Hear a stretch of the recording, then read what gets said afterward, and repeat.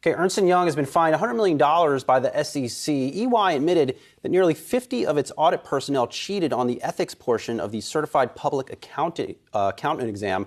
For more on the story, we will welcome in Yahoo Finance's Jennifer Schonberger. Jennifer.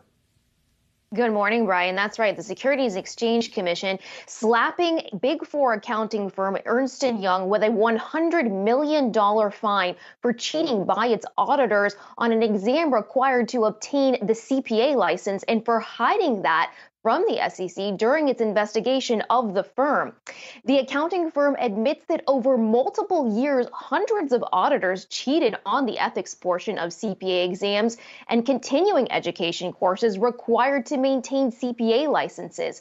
From 2017 to 2021, nearly 50 EY auditors in multiple offices cheated on these ethics exams by using answer keys or sending colleagues answer keys, according to the SEC.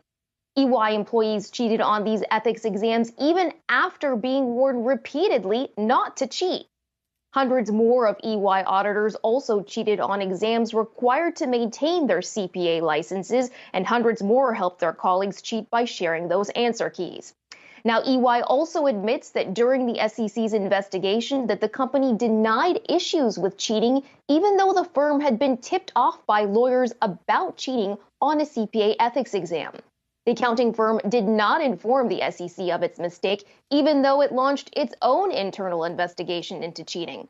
In addition to paying a $100 million penalty, the largest penalty ever imposed against an audit firm, the SEC is requiring EY to retain two separate independent consultants to review the firm's ethics policies and its failure to disclose wrongful information. Now, guys, the SEC is continuing its investigation into EY and is likely to level allegations against individuals within that accounting firm as well. Brian?